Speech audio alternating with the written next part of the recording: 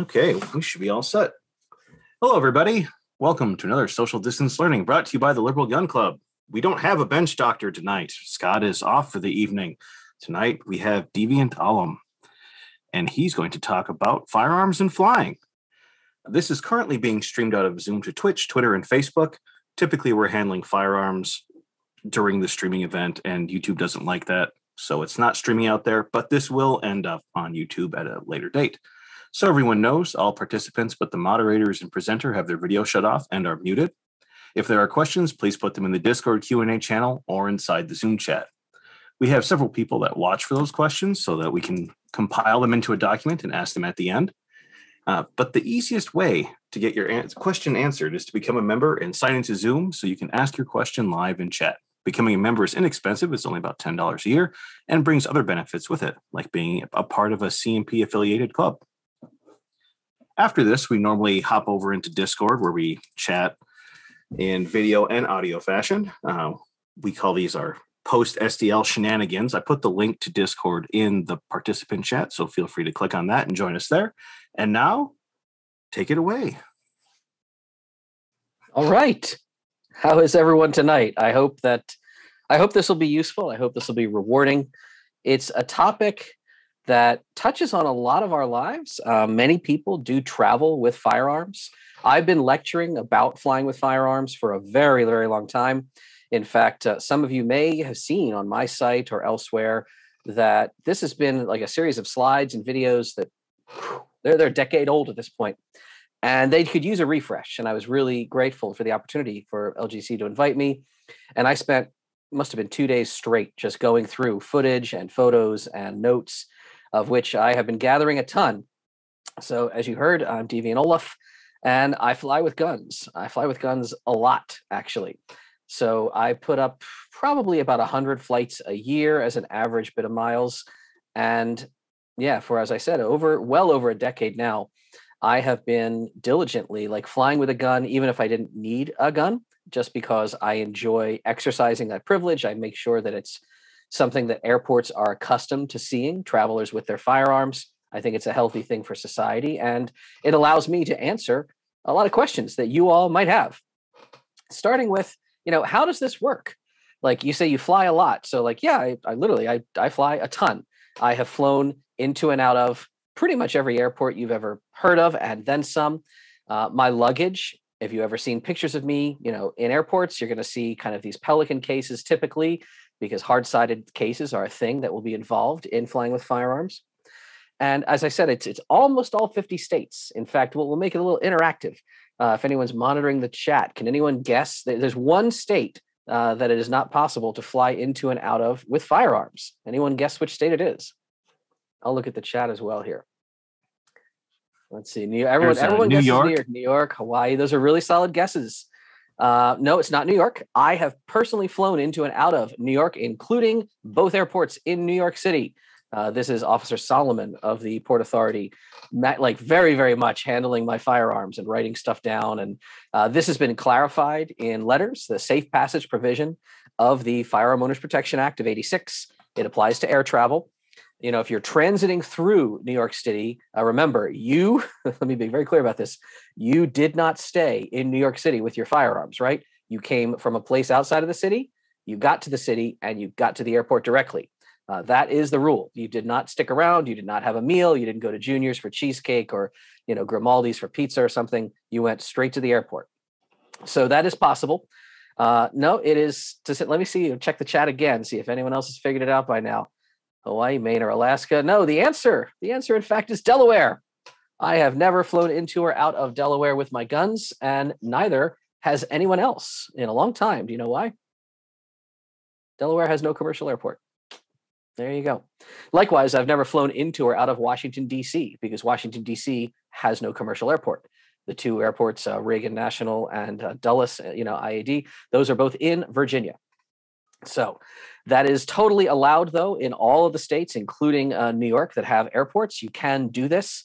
If you check with the FAA, if you check with the TSA, they will confirm this. They will have all the policies and everything I'm going to cover for you on the web. You know, you have to declare your firearm. It has to be locked, unloaded, it has to be properly secured. It is neat. They even specifically call out what constitutes a firearm. You notice they quote, they quote the uniform code, right? So US code, it's USC Title 18, et cetera, et cetera. The operable part, the pressure bearing part, the receiver, a bare receiver, they understand, the FAA says, like, this luggage has no firearms in it. This luggage does. And I make a joke about this because if you are just trying to leverage the freedom to lock your luggage with proper hard-sided case, proper padlocks, which you can do, you don't have to use TSA locks. They specifically say you're allowed to, but I often don't. I use very, very manipulation resistant, very ruggedized padlocks because I have other expensive things in my life. And if I want to protect those things, I'll sometimes just throw a bare receiver in one of my cases, right? It's fine. The TSA also talks about this. The FAA talks about this. They'll talk about ammunition. We will get into ammunition later. You can't have anything beyond, basically you can't have 20 millimeter. At that point, you're basically a light weapon. You're a cannon, which they say is 75 caliber, which is, do the math for me. That's wrong. That's not 19 millimeter. But anyway, anything bigger than that, except shotgun shells, which are considered sporting, those are allowed.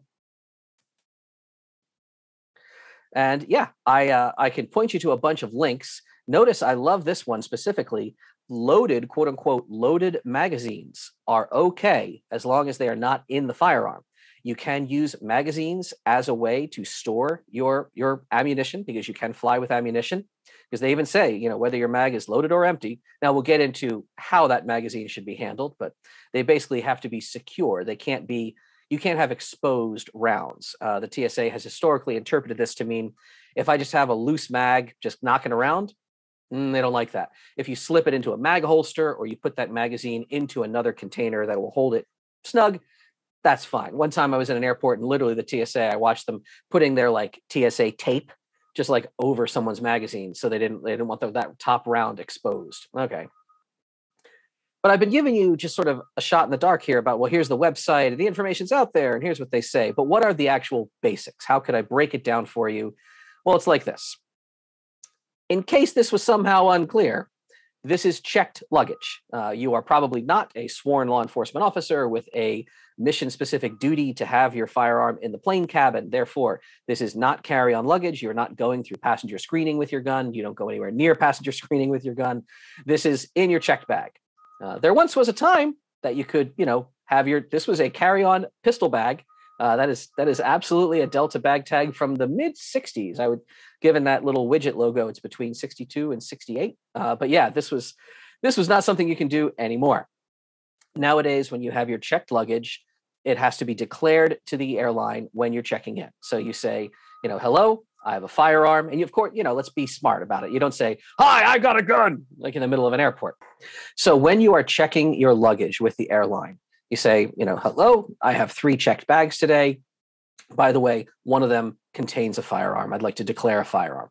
Using neutral language like that, you're unlikely to make the airline freak out. You might be just in a part of the world where guns are not common. Again, New York City has been an odd case for me. They kind of, huh? They really give you a double take and they immediately stop the process in New York and they call the Port Authority over just to make sure that you're in compliance with any possible New York laws. For the most part, though, nothing out of the ordinary. Oh, you're declaring a firearm today. Okay. Now, what counts as a firearm? In your checked bag, obviously regular conventional firearms, they're going to count, right? Like they expel, defensive ammunition, a lethal projectile, gunpowder's involved. That is clearly the definition of a firearm. What about a flare gun? A flare launcher expels a projectile. It's not meant to be lethal, but it definitely expels a projectile with a gunpowder charge. That is a firearm under the FAA's definition. If you stick up a liquor store with a flare gun, I'm pretty sure gun laws apply. One thing about this, however, when flying, you can check a flare gun as a firearm. You cannot check flares. If you saw under the ammunition section on the TSA and FAA website, right? Flares are flammable. They're hazardous goods. They are not conventional small arms ammunition. Likewise, loose propellant. Maybe you do a lot of flintlock stuff and old time black powder, cowboy shooting. You can't pack loose propellant in your luggage. Propellant is allowed if it is pressed into encased rounds, proper factory cased rounds. Do I have to tell anyone? Binary targets, right? Like you can't literally bring freaking explosives in your check bag. That's not in the spirit of the law. That's not okay. And you're laughing. You're like, why? I wouldn't bring intentional flammable crap. Well, a lot of us have cleaning products in our pistol bag, in our rifle bag, in our range bag. Look closely at your cleaning products, right? Some of them, first of all, are compressed. You can't bring compressed propellant of any kind, like a gas or a spray. Some of them just literally, like the hops is going to say, highly flammable. Also, don't swallow this and blah. So what do I mean? I actually have CLP, that little break free. That's going to be in all my bags and my pistols and stuff because you can fly with it, right? It's not flammable. It's not compressed. You just can't swallow it. It's not fire clean. Can't cook your eggs with it. So we mentioned the flare guns, no flares. What else can you take? Well, in the vein of flare guns, this is getting a little silly, right? Someone sent me this once, and to me, it's kind of hilarious. It's the smallest flare launcher I've ever seen. It's essentially like a zip gun. It's a little pen. It's for hikers. And the flares themselves, it doesn't even have a barrel. You screw a flare cartridge on the end, and you pull the little slider back and snap it, and it'll shoot a little pencil flare. I have personally flown with this. Like, I've checked this in my bag and said I have to declare a firearm. I have gotten pushback. The airlines didn't quite understand. The TSA didn't understand it at all. They said, we've looked in your bag. Where's the firearm? And I took it out and they went, really? So I don't try to do that anymore. But this gets into questions like, what about a CERT pistol, a laser training replica pistol? This is not a firearm at all, right? This doesn't take regular ammo. But if you look at this on a scanner, it's metal and polymer. Like, it looks really firearmy. You would not take this ever, ever, ever through passenger screening in a carry-on bag. But if you try to check it, would they understand that it's not really a firearm? What would they think? What would they think about my taser shotgun? Legally, this is not a firearm, but you better believe I declare it, right? No one would ever understand how this isn't, like, this must be a firearm. Look at it. Clearly, this is getting into the idea that what matters the most isn't the exact letter of the law in every situation. It's what the situation is in the mind of the person you're interacting with. This gets into things like airsoft gear, right? Again, if you don't declare it and they see it on the scanner, you might get a weird stern talking to. TSA might pull your bag and say, whose bag is this? There's a firearm in there. And you have to say, no, it's not. It's a little spring gun. But again, like, what if you do try to declare it and use that as a way to lock your luggage? You say, I really want to lock my bags because I don't want anything stolen. I'm going to throw a airsoft in there. You might get a situation where someone says, come on, pal, I see the orange tip. What is this? They're doing a hand scan. Like, you can't have locks on this bag, sir. This isn't a firearm. This can get really silly, right? You could have blue guns, like rubber guns, trainer guns. Again, you would never, ever, ever try to take these through security in your carry-on. Of course, they're just rubber. The standard for what you're not allowed to take through passenger screening is a very low standard. That's a low bar. The standard for what counts as a firearm is a higher bar. These are different standards, and be mindful of that when packing. This, again, gets into the funniest one, I think, is the bear receiver, right? Legally, this is very much a firearm. The ATF, if you try to transfer this to someone out of state, and like, you can't just give it to your friend, like, you have to do a proper like FFL transfer. It's a firearm. But the TSA often will not understand this. And the fact that this one is super cheap. This one's polymer. I literally bought it just because, again, I had a bunch of cases of work equipment and I wanted to lock them all up. So I threw the cheapest polymer receiver I could in one of the cases. And the TSA like kept running it through their scanner and looking at their screen. Eventually came over to me. They're like, we can't find the firearm. You said there's a firearm here. It's not in here. And I said, no, it's in there. And eventually I had to make them unlock it and take it out. And I pointed, I said, that plastic bag. And the guy, it was like in a Ziploc baggie. This guy looks at it. He goes, what? And thank goodness some other TSA guy was like a former cop or military. He was like, oh no, that's a receiver. Oh yeah, that's a firearm. But again, like, your mileage may vary given who you're talking to.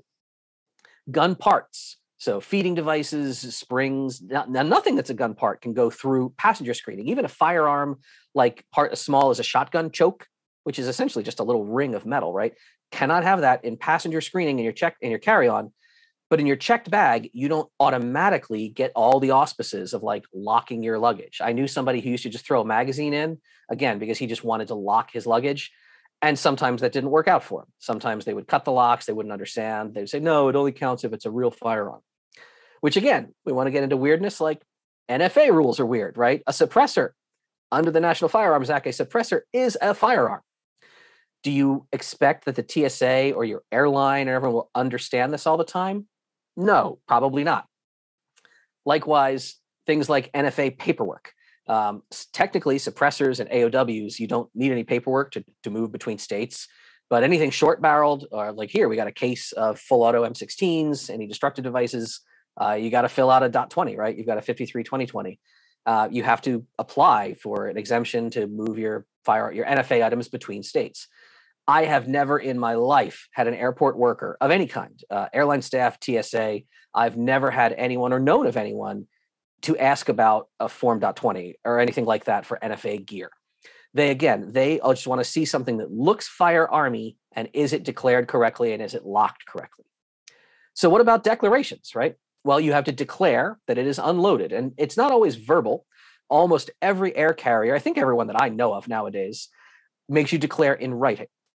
And it's a little card. You get a little orange card. On the back of it, there's a written statement. You sign it, you date it. Okay, you put it in your luggage. These declaration cards, they sometimes have carbon copy layers. Every airline is a little different, but it's roughly the same deal. Expect to be handed one of these cards for each gun case. Each case needs one in it. And you fill it out. Okay, goes in. Now, speaking of gun case, what are you using as a gun case, right? Your lockable hard-sided case, which is the standard, that's the law, that's the policy, that can be a very large case. It could be your luggage itself, which contains many things, including your firearm. It also has your clothes, your socks, your laptop. I like to do that because I like to protect all of my belongings with heavy padlocks. Or you could just have a tiny, little piece of Tupperware, right? You got your little Glock Tupperware. That's a hard-sided case. You could technically throw a lock through that handle, but you run into this kind of risk. If you have a small lockable container and it's locked and it's inside of a larger container, the TSA will say, well, the small locked container satisfies the requirement. The locks on the outside of your container are then expendable. If the TSA wants to get in there, they might cut them, they might not call you. So if you have a smaller container, which I always have just a small range bag, a little soft-sided range bag, that is always inside of my case. And this is not lockable or hard-sided. So I have to put my locks on the outside of the luggage, which is what I want to always do. Be aware, your luggage will be subject to regular airline policies. So we've got dimensionality requirements, size requirements, weight requirements. If you're a frequent flyer like me, maybe you get extra bags, maybe you get extra weight. If you're not, be ready to, break out the credit card at the airport if your case is super big, super long. Speaking of a super big and long case, like we see here, this is not common anymore. Some airports might still do this. I remember back in the day, it was very typical for them, the airline worker, to say, all right, I have to verify that it's unloaded. Can I see that it's unloaded, please? Or can I see how it's packed? And you would uncase the firearm right there at check-in. I've racked slides open. I've shown chambers. This is, again, it's not common anymore because there's a lot of reasons. First of all, any unnecessary administrative handling of a firearm is an opportunity for something to go wrong. It's an opportunity for people around you to freak out, to not understand what's happening. You could drop it, damage it. You could also maybe actually have a loaded firearm and have a negligent discharge. Like it's happened in airports. The airlines have pretty much all taken the stance that if you're going to accidentally have a loaded firearm, they would rather that be the TSA's problem. Let the TSA catch it when they check your luggage. The airline doesn't want to know anything about it other than you said it was unloaded. So that's not typical anymore. What is still typical is your airline carrier will likely enroll your luggage in the system in a unique manner. It'll flag your luggage. There's this in Delta in their Snap software, like you go to bag screen, select bag, conditions, firearm, and it'll walk them through even a script. They ask you questions. Is it unloaded? Is it locked? Et cetera, et cetera. So this is not something you'll be strange about seeing. Like sometimes on your tickets or somewhere in your paperwork, oh, you have a firearm. It's in your records, so to speak, with the airline. Now, is that record supposed to be anything on the outside of the case? No. Again, this has changed over time. This kind of tag, which is really obvious, SAS Airlines, This should not go on the outside of your bag. Nothing like this. Those little orange tags that I showed you, the declaration forms, they used to look like little tags. They had string on them. That is no longer the case. Airlines are not supposed to mark the outside of your luggage in any way, saying firearm. Now, does that mean they don't say anything about it? I mean, they do. So special designations such as CAGPT or in Delta speak, that is check and give protection to, that is a tag that gets spit out of the machine when I'm checking my luggage, and they code it as firearm. So they put a second bag tag on there. Sometimes it's a sticker, sometimes it's tape. It always kind of annoys me when, like this is, I know you're not supposed to mark firearm on the outside, but what else do you think is in there? A freaking expensive saxophone, the freaking glass flute that everyone was losing their minds about on the news. No, like that's obviously a firearm, but it's not violating the law because it doesn't use the word firearm. Just one of those things. So we've talked about your locked hard-sided case. We've talked about the gun goes inside, gets declared, and then it's the TSA's problem. Well, what does the TSA do? Well, they will screen your bag with their customary levels of competence or incompetence. Now, there are different ways that your luggage containing a gun can be screened. It depends mostly just on the airport and how airports are laid out. And there are different scenarios I'll talk you through, right? The best kind of scenario is directly in front of you, like right there in the check-in hall or an adjacent room, like kind of nearby, where the TSA is going to perform the screening, and you yourself have, like, maybe with an airline worker, maybe by yourself, you've taken your bags to that place. Sometimes they are using an inline scanner and they just send it through the tunnel. They look at their screen. It looks pretty good. Thumbs up. Sometimes they just do a swab on the outside or a swab a little bit around the inside. Sometimes you get the full rotor-rooter, freedom fondle of all your possessions, and they take everything out and they paw through it. But again, I don't like it. At least it's happening in front of me, and I can interact with them. I can say, no, that's a laptop. Please don't pack that like that. Hey, no, that's the gun. You're handling the gun now, sir. So yeah, I like being able to interact and observe like how they're doing things. Here is a good note for you. The finger check. What is the finger check? No, I'm not talking about passenger screening. That's a different kind of finger check. We're talking about if your luggage is locked, the hard-sided case, whether it's a tiny case, a big case, if you pop all the latches and like unsnap those, but the locks are still on, it shouldn't be possible for anyone to get a finger inside, like the crack of the luggage lid. This is sometimes, I like to make a DMV example. Like if you're getting your driver's license test, does anybody do they do parallel parking anymore? That was a thing when I was growing up, right? Just remember that? Like you had to learn how to do stick shift and parallel park. I don't know if that's a thing anymore. But driver test instructors would sometimes have a long line of candidates and they'd say, we're trying parallel parking first. Because if you bungle it, all right, you hit the cones, get out of the car, try again next week. They don't have to go on the whole road course. Same thing with the finger check. Some very dedicated TSA people will do the finger check right away because if your luggage is going to fail, they want to know that, and they want to tell you, hey, sorry, this ain't flying today. Figure it out. So I actually understand this. There's a logic to that. If your case does have the latches popped open, either through mishandling or through mischief or just through accident, you don't want your gun accessible. You don't want ammo falling out of this case. I get it. One thing I learned it under pressure. I'm glad I figured it out, though. These little cable style luggage locks, they're very popular.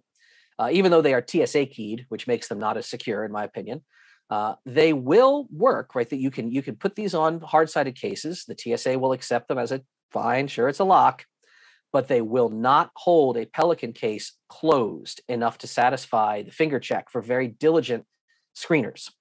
I have these locks as a backup. I was on a trip. I was traveling with so many guns that I had to like buy another case. And I picked up some guns at another location, and I realized I was like, oh crap, I don't have locks. So I had these little rinky-dink locks, and I just threw them on. I'm like, all right, I'm going to get that last case, just get it home, deal with it when I get home. And the TSA screener, I mean, she did a finger check. She's like, this case ain't going to work. No, this one, these locks aren't going to work for you.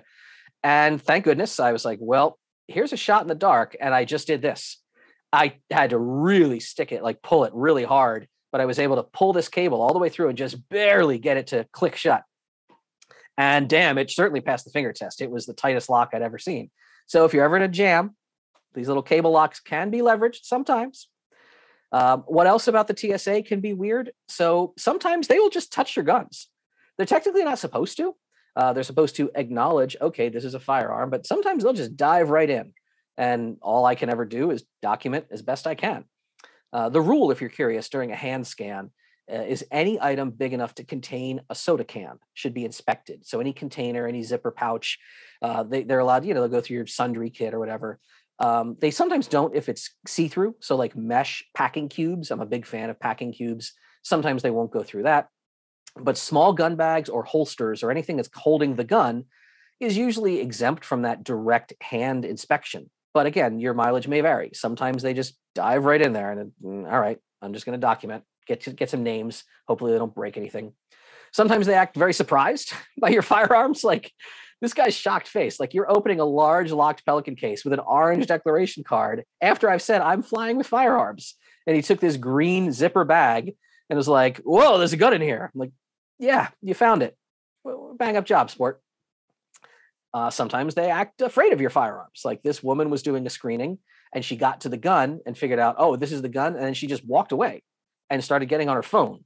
And she had her supervisor come over. The STSO with the 3 stripes is the one who checked the gun case. Yeah, okay, this is a gun. There's nothing hidden under the styrofoam, whatever.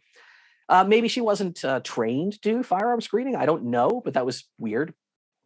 Also, something that your mileage may vary, re-securing the firearms, like putting things away. If you're right in front of the TSA, sometimes they will ask for your help. Sometimes they'll just ask your advice. They'll say, remind me, which side of the bag did you have this on? And other times they'll just spin the case around. They're like, do you want to pack it back up? You know how everything goes.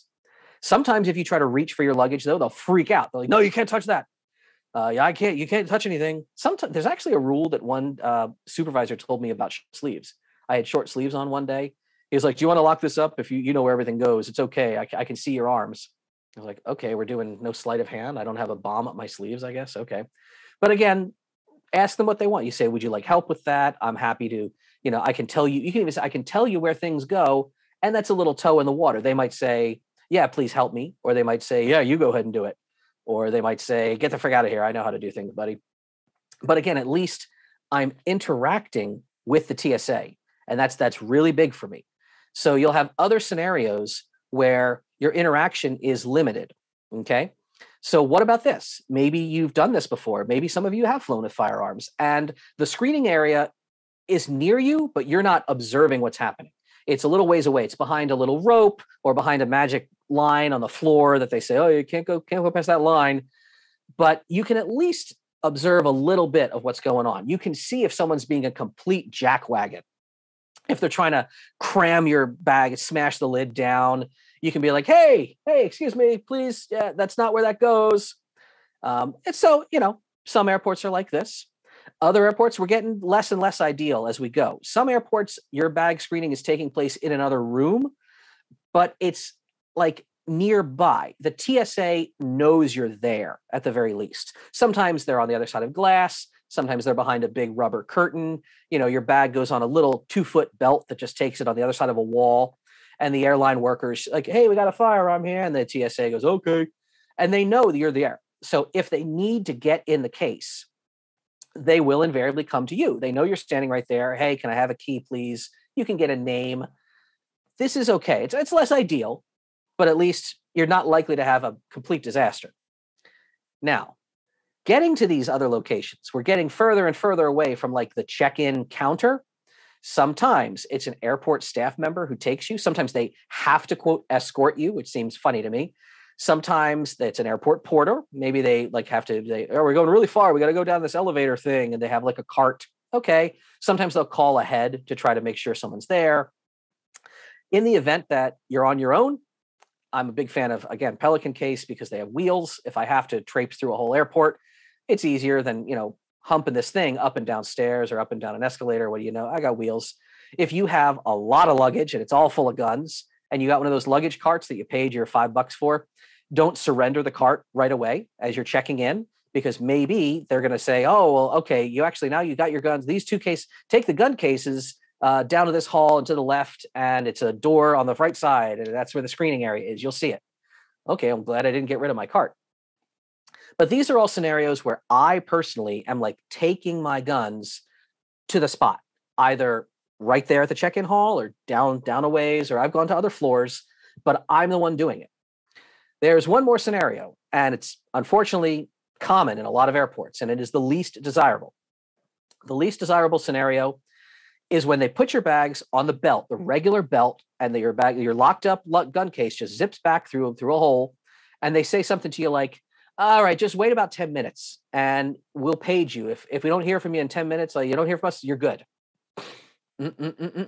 No. This is the recipe for trouble. On many occasions, screening is smooth. Your luggage will not need to be open. I have had occasions when the TSA wants to see the inside. They want to unlock it, but there's a communication breakdown. Now, maybe that's because they don't know I'm waiting there. Maybe they don't have a means to contact the ticket counter. They say, oh, they'll page you. But then you talk to the TSA, they're like, no, we don't have any way to freaking page. We don't have a paging system. I don't know what they told you that for. Or maybe they're just dicks. They don't want to page me. They're busy. They just, boom, we're going to cut those locks off. I've had locks cut. These are crappy master locks. Those are not the locks that were on my gun case when I left my origin city. When I got to Seattle, I pulled it off the belt. I went, what the frig is this? So thankfully I had picks on me. So I zipped the locks like right off. I'm like, what? I threw these things away. And I looked in my luggage, and inside my luggage were my real locks, which had been snipped. And this has happened to me in a number of places. These, again, not my locks. I've had these locks cut off. They threw like dial combination locks on there. So I had to shim these to get them open. Sometimes they won't throw locks on there because they can't send a gun case unlocked. That's why they're throwing shitty locks on there. But sometimes they're like, here, friggin' take a zip tie. Who gives a damn? Screw you. So yeah, like I've seen this before. I've seen attempts at cutting of locks. So this is funny. You can actually see the bite marks on the shackle. And yeah, they didn't get in there, but the gun case still went. I don't know how that one happened. I would expect that this is my friend's case, and he just got really lucky. Here's a friend of mine who got less lucky. So this friend, he had a locked case. He got it off, he didn't get paged. He got to his destination, got it to the hotel room. And when he opened it, he was like, what the hell is this? How is there an inspection notice in here? The locks were there. Nothing was cut. He looked and he saw, oh, okay. They cracked the plastic and they pounded the hinge pins out of the other side of this little tiny, case that he was using. The TSA has a lot of tools for getting into locks and locks luggage. They have all kind of hammers and mallets and punches. And I've seen their whole toolkit. They love to use it. So we want to prevent this from happening to us, especially in that last scenario of you declared the firearm, you put the card in, you locked it, you sent it down the belt, and they said, oh, just wait 10 minutes. You're probably good. So no. Best ways to prevent problems. One, keeping your contact information up to date and on the case, right? If there's a phone number on the outside of your bag, like it should be the phone you are carrying. It should be your cell phone. This doesn't always help. I've seen it ignored, but it can't hurt. So I have these little card holders on multiple sides of my Pelican cases. The bigger thing, though, and this is really where let my problems be not your problems and learn from this. The biggest thing you can do is don't dismiss yourself. Those scenarios where, oh, just wait 10 minutes, that directive. No. You wait the 10 minutes. And then after that, you go back up to the counter. And they'll be surprised to see you. Sometimes they'll be like, oh, no, you're good, sir. Well, why? No, ma'am, your gun should be, you didn't page you, did you? It's been more than 10 minutes, right? You're fine. No. You are going to make yourself a presence that is known. And you say, no, excuse me, but that's not what I was instructed to do, or that's not how my company does it. You can spin your own words. I usually sometimes say, that's not the policy of my department. I didn't say I'm a cop. I'm definitely not saying I'm not a cop. But they hear the word department and someone says, oh, well, all right, what is this? Someone who works for a department. They must have policies. And what's your policy? And I say, I'm not dismissed until we have positive confirmation that my gun case has cleared. I've had locks cut in the past. Now, again, this might be hard for you. People don't like confrontation. And it might seem like a challenge if there's a crowd and, oh, there's this line. I want to wait through the line. I won't wait through. I'll walk right up and I'll say, oh, because I got the name. Like, hi there, Chris, Samantha, Gary, whomever. So that's been 10 minutes and there's a line. And they're like, oh, well, if it's been 10 minutes, you're good. I'm going to service the next customer. I say, no. Let's go ahead and make sure the luggage is cleared. I am not dismissed until we know my gun case has cleared properly. Can you get TSA on the line? Can you call the bag room? Can you call anyone? And just generally be what I call a politely persistent problem and make it clear that you're not getting out of their hair until they figure it out. They're like, well, that's not what we do here. Well, guess what? It's what you do here today. And if more of us would do this, more airlines would get in the habit of figuring out that they have to be able to give us some confirmation. So this can be a little hassle. It's rare. Again, I want to be clear. It's very rare that things go sideways. But I'm always prepared to wait the extra few minutes to say, well, why don't you figure out who to call? Why don't you get your supervisor on the phone? And I'm taking up space. I'm just holding space in their lane, waiting for them to deal with this. Regarding waiting, by the way, you should also be prepared that sometimes it's super smooth, but there are times when I've been, okay, take your bag to the TSA room, and this guy just wheeled my case over here, but the TSA like wasn't there, and they're trying to get on the phone and get a TSA person to come down to the special screening area for my bag. So sometimes that adds a few minutes. But in general, just be that persistent problem and offer them solutions. I'm going to give you a script of some solutions. First of all, you might learn your home airport better than the airline, right? The airline you might be dealing with a brand new person at the airline who doesn't know all the people who got the problem solving. If you're ever in your airport and you see things like phone numbers, right? If you always fly into or out of certain airports, you know how many airport phone lines I know better than half the airport workers? How many times there's like a piece of paper on the counter and I'll just take a little cell phone snap. You can spin this around in Photoshop. There you go. There's the bag room. There's the operations desk. There's a ramp room. Like I can say, oh, call this extension. Why don't you check with this person? Can you call the bag room? Can you call the TSA ops? Here's the number. The big one though for me, and I find this really helpful, is modern luggage tracking systems. So many of you may fly regularly enough that you have like the frequent flyer app on your phone. Heaven knows I do. My wife and I are both Diamond on Delta. We get all our, we deal with the phone notifying us of our gate and our thing and your luggage is on the plane. Your luggage is off the plane. You get those, right? Those little alerts happen at certain scanning points throughout the baggage network. So there's scanners, there's 900 megahertz tag scanners. That's if you're curious what Delta uses, UHF tags. They're built into the ramp systems. They're little scanner guns, almost like little UPS delivery driver kind of barcode scanners. At various points in the process, your luggage is registering, okay, it's on the plane, it's off the plane. But those alerts that you get, those are not the only data points in the system. You're getting a very tailored small slice of the baggage network alerts. So if you've ever had luggage lost, and you like, this is me in a lost luggage office, and I'm dealing with one of the Delta irregular ops staff, they were able to get really granular and say, okay, this is exactly the last flight it was on, then it was taken off, then it was moved here, then it was moved to checkpoint this, and it's in this luggage card here. It's probably in holding bin 7. Let me get that person on the phone. Okay, I'm talking to them. They're going to put it on the next plane. So this information is available to airport workers. I have regularly asked at the counter, I say, can you call the TSA? And they say, no, I can't call the TSA. I say, okay, well, if you can't call the TSA, you just claim that they don't have telephones in the bag room. Can you log into Snap? Can you look in the tracking system? Or actually, in this case, she had to go into Delta term. And I say, tell me where the case is. Is it out at the pier? Is it in the hands of rampers, right? If your luggage has made it out that far and it's prepped to be loaded on the plane as it gets closer to your flight, it has cleared the TSA, right? You can be pretty confident that, okay, they didn't need to get into it. Or if sometimes they're tap, tap, tap, tap, tap, tap, tap. I mean, that's weird. So I'm seeing the intake scans. I saw the bags, the belt. No, something's up. And then that's a little poke in their butt to say, let me get someone on the phone. Let me call ops. Let me call somebody. And eventually, miracle of miracles, they find a way to get on the phone and get a TSA person. They say, oh yeah, you're down there with that big green Pelican case? Oh yeah, the customer's up here. Yeah, you need the key? Oh, okay. And sometimes I get invited to really interesting places. This is down in a maintenance, sub-level of the airport, because my bag was sitting there and they figured out where it was. And just by generally being a sort of polite nuisance, I found out it wasn't cleared. And somebody walked me down there and said, okay, let's get this. Oh, it was okay. Your laptop, the battery in the laptop. Okay, you're good. Good. Sometimes TSA will come out and ask you for the key. If it's not right in front of you, hey, you can't come back to where it is, but can I get the key? Try to get a name. That's my general rule. Just try to get names. If you ever, it seems a little annoying, but just try to get names, take notes. I take a little notes on my phone and I just save them. It's fine. Sometimes the airline worker will come out and say, oh, the TSA said we need a key. This was a ton of equipment. Obviously we had all different gun cases and all kind of things we were doing. And this one redcoat said, "Hey, did you check the green case earlier? Yeah, they need the key for that."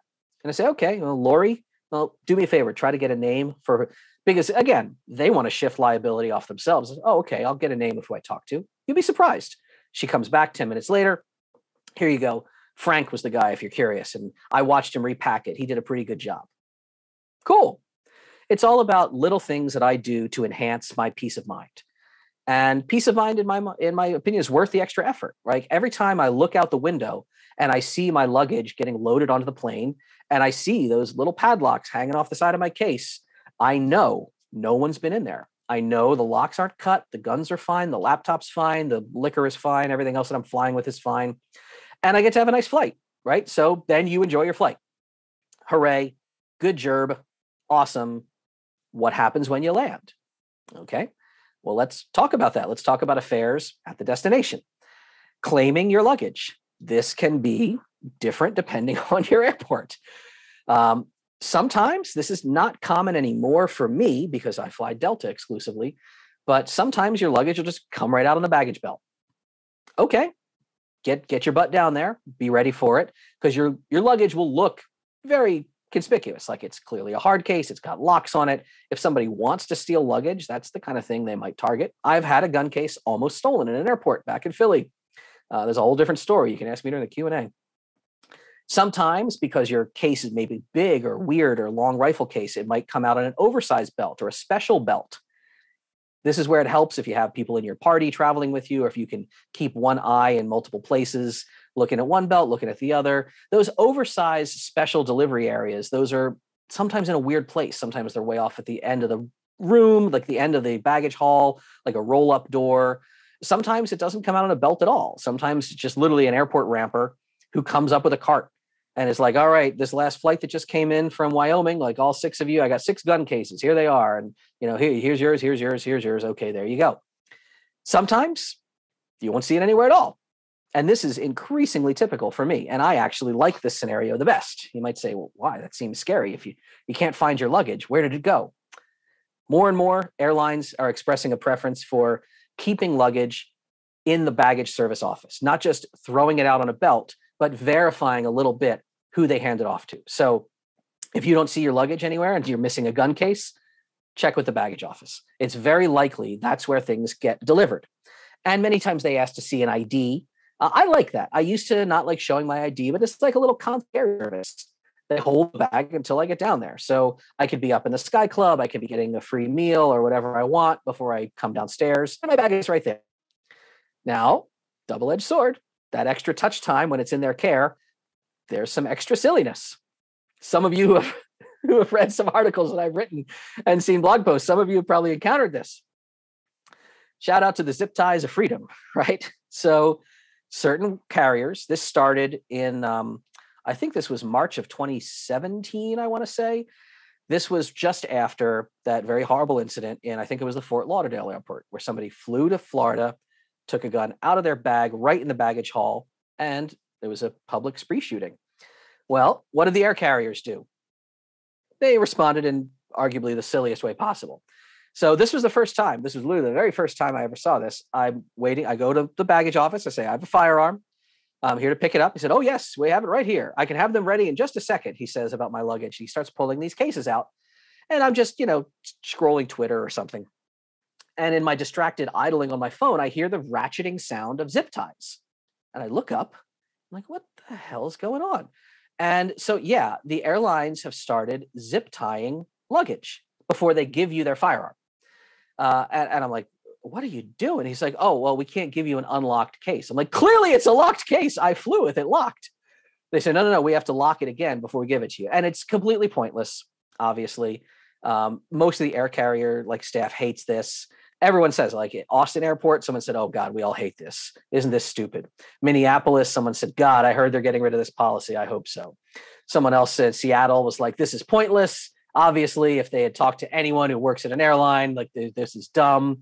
This is made up by someone who in an office. Look at it. They're zip tying a soldier's duffel bag. This was in Raleigh, I think. And they were like, yeah, everyone hates these stupid zip ties. And it's really funny to me how lackadaisical the effort has become. So the zip ties have gotten tinier and tinier. And sometimes they're not even lockable. Like, what do you have to lock the case? Like, they're not lockable. They're these little quick release zip ties. You push this little knob, and you push the little nub and it opens. Or they do this, like literally, like I'm pretty sure I could snap this off with my fingers. So yeah, you may encounter this. That's what's going on. It is still happening on Delta in some airports. Some airports have just stopped. It's a real hit or miss for me nowadays. But whatever I do, have a zip tie on my bag, even the big thick ones when they sometimes use them. On my carry-on bag, I always have medical shears and with my little IFAC kit, and med shears make short work of that, right? So right there, it's funny. They put the zip tie on, I cut the zip tie off, and I throw them away. Like, it's right there in front of the baggage office. Sometimes they don't like that. But what are you going to do? It's not the law. Like, why are you doing this? This is silly. So, of course, now I have a little gallery of zip ties just on the floor and just all over the place in the trash. It's something we have to live with. I recommend you keep a tiny, pair of scissors, which scissors are allowed in carry-on. 4 inches from fulcrum to tip, no sharp points. And the scissors are totally okay. So have a little set maybe in your carry-on bag somewhere. Another note, at your destination, keep this in mind. Your locks are very visible. Now, this can be a good thing. Again, I have spoken about peace of mind. When I pick up my bag, I go, oh, nice, I see the locks on there. Cool. I'm feeling good about that. It's like a little security seal. As long as I can see the locks, I know no one's been in my luggage. Do I want other people seeing these locks, though? When you're taking that Lyft ride to wherever you're going, or you get to the hotel and you're checking in, sometimes my locks are no longer on my bags at that point because I don't want to call attention to myself. Now, am I breaking the law? Am I walking around a city with an unlocked firearm at that point? Check your local laws. Check how your locks are applied inside the bag. There's other things you can do. We'll talk about this in a minute, but it's all a different scenario in each case, and it's what's comfortable for you. I'm trying to give you a nice broad look at what goes right and sometimes what goes wrong. And you take all this knowledge and you formulate your own plan. The most common thing that can go wrong: misrouted luggage, right? Lost luggage, lost bags. This happens. You do enough miles in the air, you're going to have a misrouted bag, and it usually just catches up with you later in the day, or a lot of times it'll get delivered by a courier because I get the special foot rubbing treatment from my carriers. But yeah, like when a courier is dropping it off, I like the fact that my luggage had locks on it the whole time. Maybe it's a giant, a weather thing hits and a bunch of flights get canceled and a bunch of bags are left all over the place. Does it call attention to the fact that you've got locks in your bag? No, it might, but I'd prefer my things locked as much as I can keep them locked. That's generally my philosophy. Now, you might have damage. You might have your locks ripped off like this. Is this the sign of somebody trying to steal my guns? Probably not. It's the sign of a baggage handler who grabbed the padlock and just tried to use it as a handle. It will happen over time if you put enough miles in. Pelican has a really nice warranty. I've swapped Pelican cases out before, and they just, they'll ship me a new one. I've had weird things I've had a firearm that was packed with a magazine next to it, and the magazine had ammo in it. And at my destination, the ammo was gone. Not removed, but gone. And I'm like, what the hell is that? You can file a claim. You have cut locks, you have weird tampering or weird things, file a claim with TSA. It might take a long time for them to respond to it, but I've had 6, 8, 10 months later, get a check in the mail. Yep, we shouldn't have cut your locks. You had names of who you spoke to at this airport, that airport. They gave you bad information. Sorry, we did that. Here's a check to replace those locks we cut. Be aware, insurance is a thing. I've talked about this with the firearm storage talk as well, right? We talked about my gun safes lecture. So regular airline policies don't cover special items. They don't cover high value items. If you have a high value gun destroyed or lost or stolen or something in your bag, the airline is probably going to tell you to go pound sand because they're only responsible for certain amounts of monetary compensation, and that firearm probably ain't in that amount.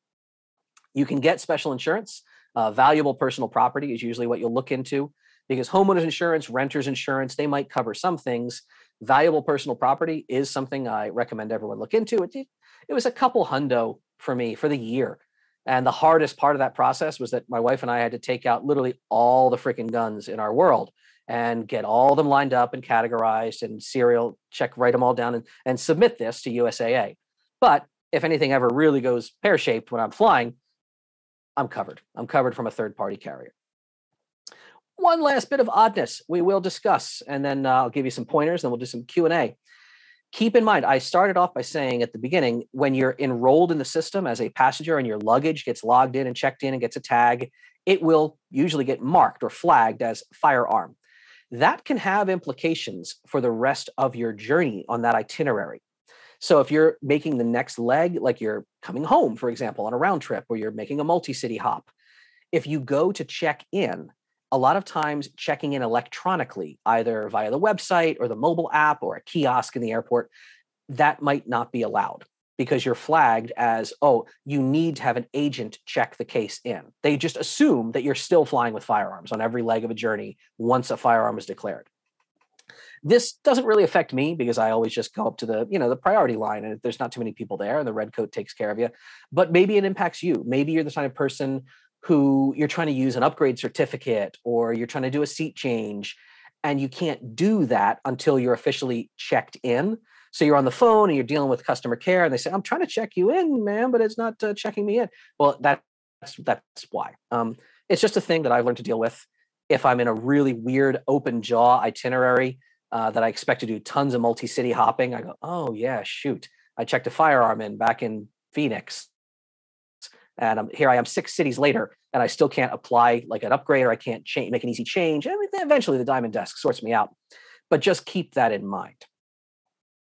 So overall, what are the takeaways? What are my best recommended practices? Okay.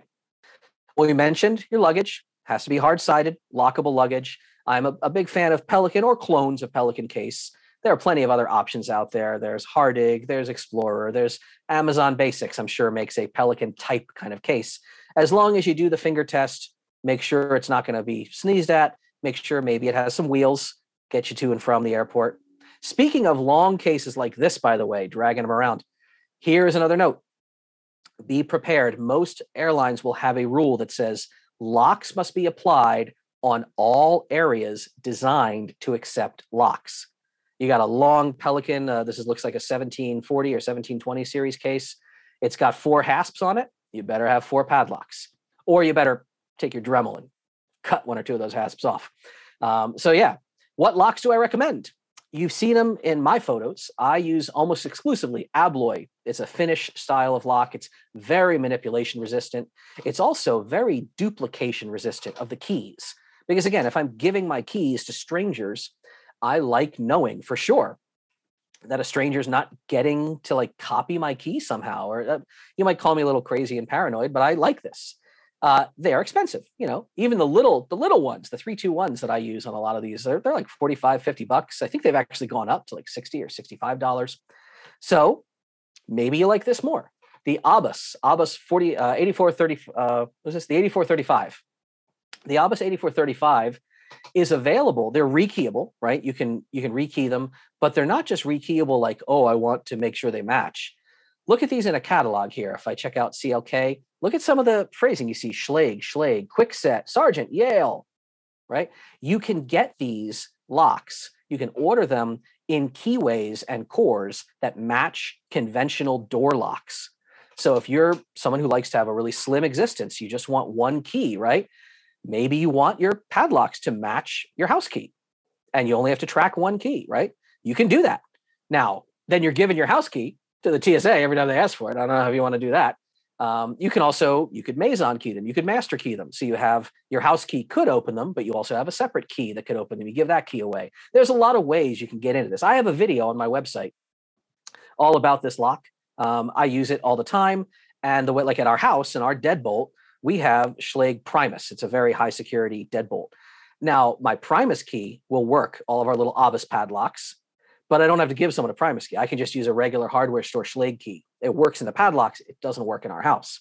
So we use this when we go biking, when we go rafting, whenever we need to lock something up when we're swimming in the Puget Sound or whatever. I don't have to have my super tip-top valuable key on me or I lose it.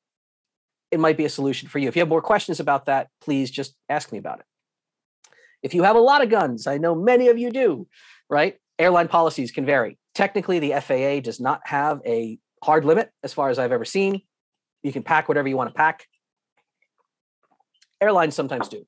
So read your airlines, firearms page. They might say maximum of 5 guns or maximum of 3 guns and 4 optics or something. This is just liability limitation, which is silly because, again, I told you they're not responsible financially if they lose your bag.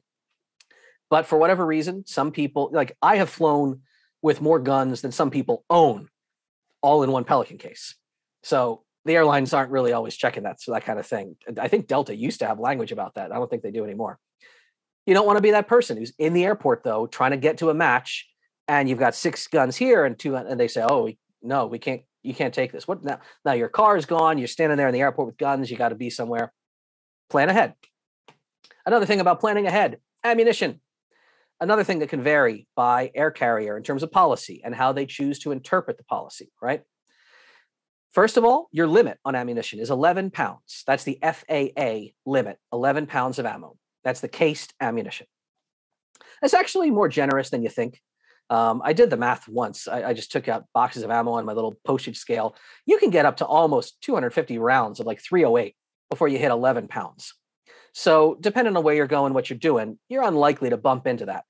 Maybe you're going to a 2-gun match. Maybe you're going to a brutality match and you need like 200 rounds of 5.56, 200 rounds of 9mm. You might be getting up there. Have I ever in my life seen an airline care about weighing my ammo? No, never once in decades. If I wind up with a human who just really wants to, though, they have a scale right there. I'm going to lose that argument if I have more than 11 pounds. So keep it in mind. The bigger thing, though, is how is the ammo stored?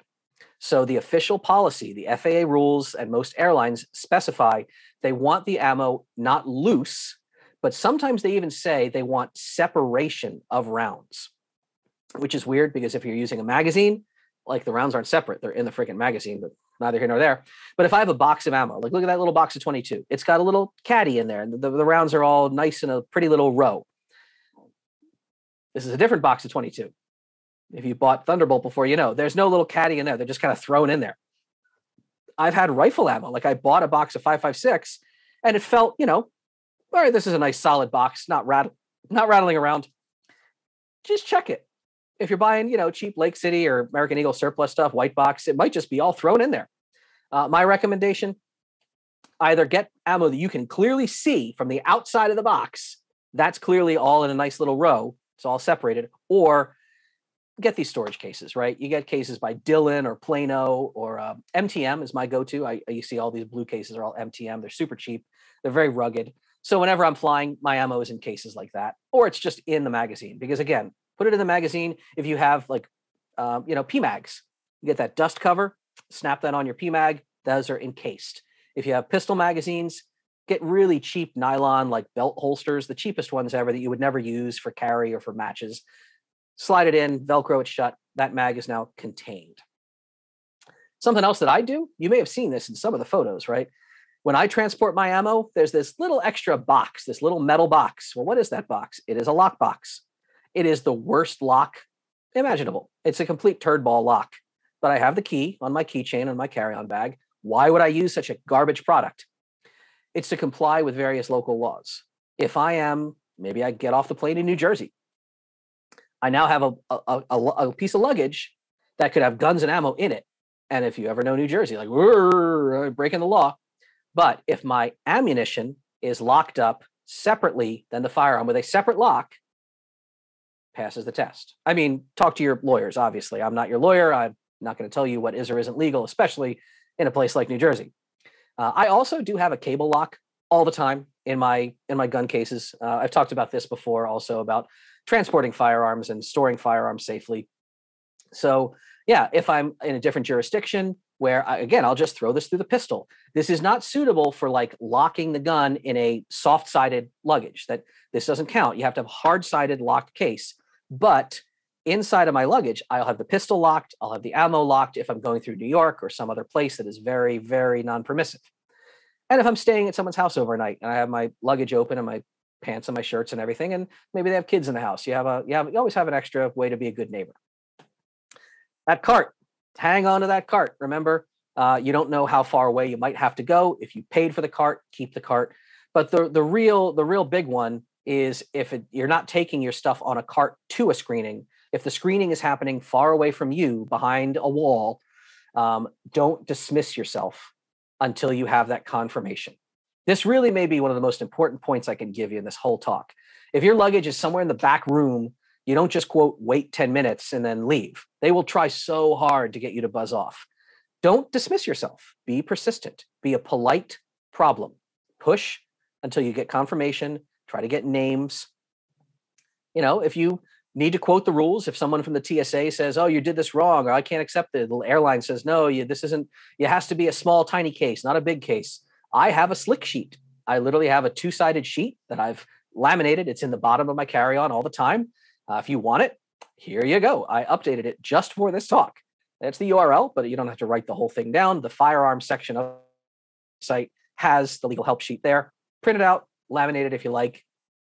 Mine, free for you to use. I have a few little sheets like that in my packs. I have a number of things just to avoid arguments, to stand my ground if I have to on certain encounters. And if you try this is also my request. Tell me how it goes. There is a whole section on my website called Air Traveler Accounts. It is hopelessly outdated. I have hundreds and hundreds of Air Traveler accounts, mostly my own, that I've written down and saved since 2017, 2016, and I just need to get them. If I got to hire somebody to do data input at one of these days. I said this the last time I gave this talk, but you can read how an airline treated you, what the experience was like in that airport, what it was like at the destination, et cetera, et cetera. And just remember, bullshit like this is rare. The New York City kind of thing, these are edge cases. The edge cases can go bad, right? The nation is not kind to gun people in some respects. And if you don't know, like the Greg Revelle case, this was someone who was on an open itinerary. There was a weather delay. Instead of landing in Pennsylvania, they landed in Newark, and he couldn't get a flight till the next morning. And they said, the port authority said, no, well, you took possession of your case. The airline gave him his case. And he said, what the hell do I do? And they said, no, you had a gun in New Jersey and it wasn't part of your itinerary. And, so he spent a couple of days in jail and he had to fight a legal battle to get his gun back. But that is an edge case, right? Follow the advice that I'm trying to give. Document absolutely everything. And please, I don't want to end on a sad note. It's really not that hard. You're going to have a good flight. Once you do it the first time, you might be nervous, but you're going to email me. You're going to say, you know what? It wasn't nearly as bad as I thought it was. This was great. I'm going to do it again and again. I've got guns in this state. I got to move them from my family's estate. I'm going to this gun match. Tell me about it. Tell me how it goes. I'm sure it'll be great. In general, I just want people to try this more. And as always, I want you to stay safe out there. Well, thank you very much. We have some questions here, and I'll make sure to keep an eye out for chat now. And then we'll do some unmuting, and people can ask questions directly if they'd like. Yeah. So earlier you had mentioned the type of tool that you can carry with you to cut those zip ties. This happened when one of our members actually flew into the Upper Peninsula of Michigan and then flew back home to, I think, Lauderdale. Okay. Strangely enough. And you mentioned scissors, but what were the specifics with that? Oh, I am a huge fan. I wish I had a pair that I could show you right here. I'm a huge fan of folding scissors. I will even try to drop a link like on Twitter when we're done all this. So the scissors, so if scissors are under 4 inches, not overall length, but from fulcrum to tip, that's fine. I might even have a set of med shears in here or something. But yeah, small scissors that are, man, I really wish I could show you the little folding set. There are scissors that are just for, like, they loop up on themselves. They drop them in a little kit. But the reason I like them, they don't look like scissors on an X-ray. You're not doing anything illegal. You're not trying to hide the fact that you're like artfully concealing a dangerous weapon, but minimizing your interaction with bureaucrats who don't understand the rules, always a good thing. So yeah, I keep a tiny set of folding scissors. 4 inches from fulcrum to tip is fine. Mine are much smaller than that. And you're unlikely to get a lot of static over having those. Excellent. Now, someone asked what your website was, and I was just going to throw it in chat for people because you've had it on the bottom of the presentation. Yeah. So deviating.net, you'll find me at deviating.net, and you can find me all over the various social medias and tell me how wrong I am about various opinions. That's what social media is for. And he's also on Discord. So if we can throw that back out there to draw more people to Discord, that seems to be one of the happening places. Absolutely. My beloved wife also, she just brought these in, said this is one example of those look like tiny glasses or something, but they are in fact folding scissors, perfectly adequate to almost any task. Nice. Now, you said that firearms that are NFA are treated by most airlines as just firearms, nothing special. It's just when you have to file the 5320.20 with the ATF that it has additional complications. Is that correct? Yeah, that's between you and the ATF. I've never been familiar with a situation where I know plenty of people who have Title II gear, a bunch of NFA gear, and they'll take it to a match or take it to a machine gun shoot. I've never known of them saying the airline wanted to see that paperwork. The airline, to them, a gun is a gun. Looks like a gun. Is it locked? Is it unloaded? I don't care about the rest of it. Excellent. You actually answered a nice chunk of the questions that people were asking, and I had just crossed them off as you were going. So very thorough. Thank you. Awesome. I wasn't watching the chat, so I'm glad it worked out that way. Well, and some of them were in Discord and some of them were direct message too. So not all of them ended up in the Zoom chat. Thank you again.